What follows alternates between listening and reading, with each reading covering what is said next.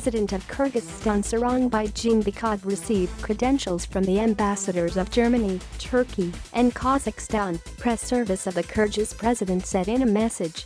Ambassadors of Germany Monica Iversen, Turkey Sengiz Kamil Firat, and Kazakhstan Karim Kokrekbayev assured the president of their readiness to contribute to deepening friendly relations between their countries in Kyrgyzstan.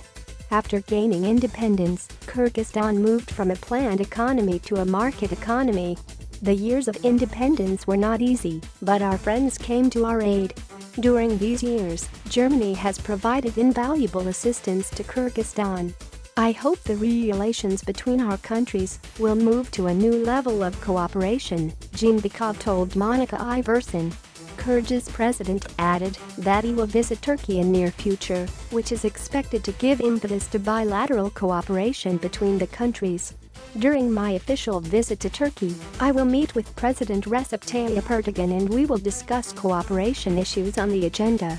I hope the relations between our countries will be further strengthened, Jeenbekov stressed. In the course of a conversation with Kazakhstan's ambassador Karim Kokrekbayev, Jeenbekov recalled that he briefly visited Astana, the capital of Kazakhstan, on an official visit. During these visits, we signed important documents, discussed topical issues. I am very pleased with your appointment as ambassador in Kyrgyzstan. I am sure that our relations will only deepen in the future because there are no closer peoples than the Kyrgyz and the Kazakhs, the Kyrgyz president said.